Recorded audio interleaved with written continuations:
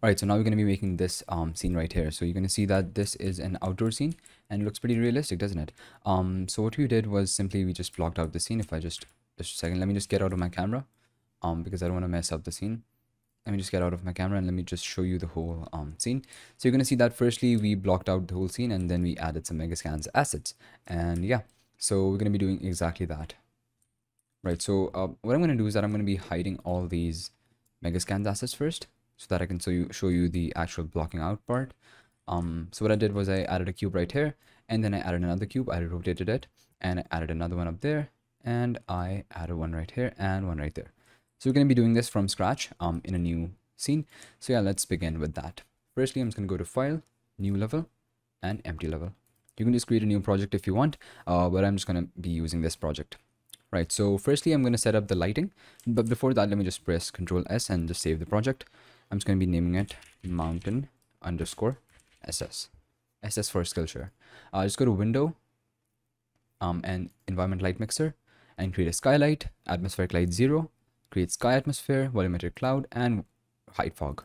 We're not going to be creating an atmospheric light one because we already do have one and we don't need another one. Right, so now I think we're good to go. Let me just save a project, by the way. Save all. Let me just add a cube to start off. Right, and I'm going to be increasing the camera speed to 3 so that we can actually probably see what's going on. And what I'm going to do now is that I'm going to start to scale it up in the X and the Y axis, something like that probably. Obviously, this is going to be a very subjective thing, and I would actually suggest you to create your own layout, come up with your own layout by using Pinterest, references from Pinterest or other websites, or using your own ideas, right? So something like that should be good. Now what I'm going to do first is that I'm going to be actually setting up the camera first because I'm going to be modeling the whole scene from the perspective of my camera. So I'm just going to be going to Cinematic, Cine Camera Actor, and let me just go inside it. Let me just pilot it, and now what I'm going to do is that I'm going to be placing it something like that probably. Something like that should be good. Actually, I'm just going to be placing it from there so that the sun is actually facing towards that side so we can actually see what's going on. And so first of all, I'm going to be adjusting the sensor width and the sensor height. I'm just going to be making both of them 20. And the reason why I'm making them the same number is so that we can have a square frame. You can obviously choose any of these presets. Otherwise, if you want to post on Instagram or any other social media, then I would suggest you to use a square format. Or if you want to upload it to YouTube, then you can go with the 16:9 ratio. But 20 seems to be working great for me. And so the focus, I'm going to be disabling this for this scene because we don't need to have any depth of field in this. We're just going to be using we're just going to be disabling this. And the focal length, now the focal length, I'm going to be making this 15. Now the reason why I'm making this 15 is because we want to have a very wide focal length, so we want to give the effect that this is probably shot with a phone camera or something like that. And yeah, that is a really good effect.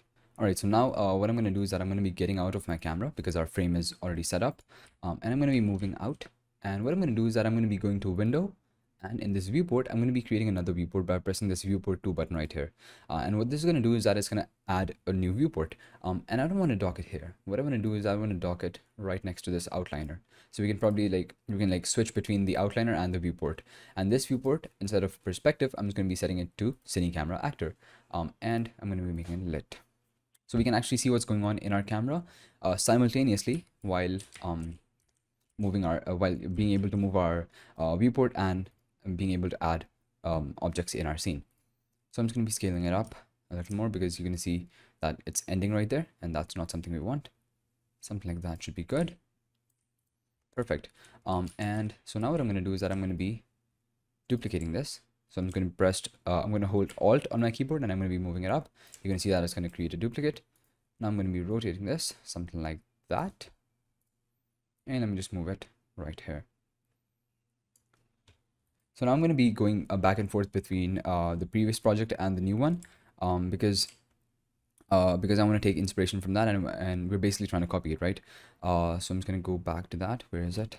This mountain one right here. Just save it. And you're going to see that if I just get rid of all these rocks, you're going to see that we have this this cube right here, and we have another one on top. So we're going to be adding that right now. And let me just go back to my other one, Mountain SS. And if I just go to my camera, you're going to see Cine Camera Actor. You're going to see that it's looking pretty good. Let me just move it a little like that. And I'm just going to be pressing Alt and moving it up. And we can rotate it. It's not like that. Probably something like that. Yeah. Let me just move it down a little bit. Something like that should be a good starting point. And now I'm just going to be duplicating this once again. Press Alt and move it across. And I'm going to be moving it up to create that sort of wall kind of thing. Or maybe we can move it forward. Let me see what I did in the original picture. Save selected. In the original render, what I did was I added it like that. So I'm going to be doing that exact same thing again. And let me just scale it up like that. So if we were to add textures to these, and if the textures on these cubes were visible, then obviously we would be worried about scaling them up uniformly, because otherwise the textures would be stretching. But right now we don't need to worry about that, because what we're going to be doing is that we're going to be adding assets on top of all these cubes, and they're actually not going to be visible. So we don't need to worry about scaling them up uniformly or anything like that. And lastly, I'm just going to be duplicating this one more time, scaling it up, moving it up and moving it in. Now I'm going to be scaling it down actually in the z-axis, something like that. Let me just move a little closer, and I'm going to be moving it up like that. Right, so I think our basic block out is already done, and you can see it was pretty easy to do. But now the fun part is going to start. Now we're going to be adding the Megascans assets.